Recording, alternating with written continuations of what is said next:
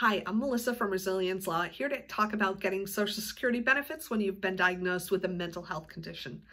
I get a number of calls, particularly from younger folks who say, well, hi, I've been diagnosed with depression, so I need to get on Social Security.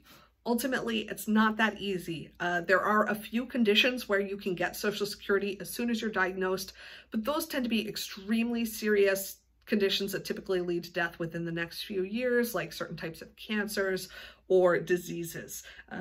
Mental health conditions are never severe enough that once you get a diagnosis, you're automatically eligible for Social Security.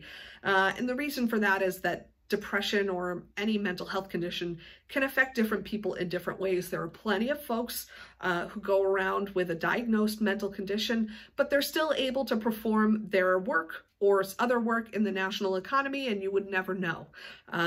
However, there are plenty of people, and certainly I've helped many of them, who are diagnosed with a mental health condition that makes them unable to perform any work in the national economy. They're truly suffering symptoms so severe that they're just not able to perform work.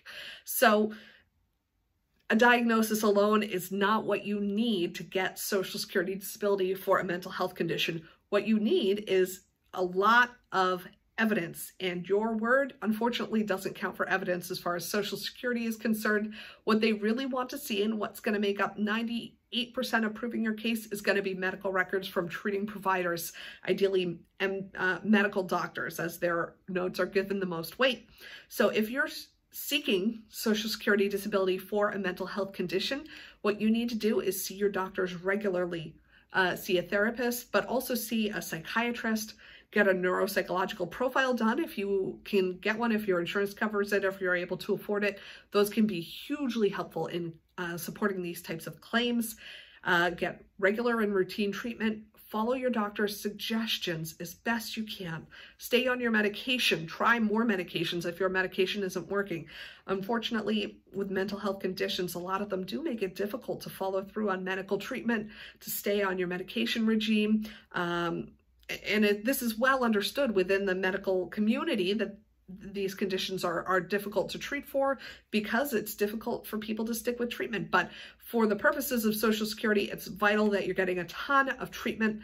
I know a lot of lawyers don't even want to take a mental health claim. I do take them, but it has to be on the condition that the claimant is getting a ton of treatment.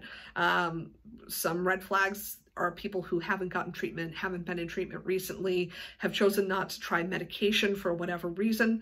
Unfortunately, those claims are much more difficult to win. Claims that are going to be successful are ones where the claimant has a ton of treatment, regular treatment, seeing mental health providers, seeing medical doctors who provide mental health care as well, sticking with a medication regime, and ideally, unfortunately, outpatient and inpatient hospitalization is very helpful in proving these claims as well, because it does show that the claimant has this significant level of disability.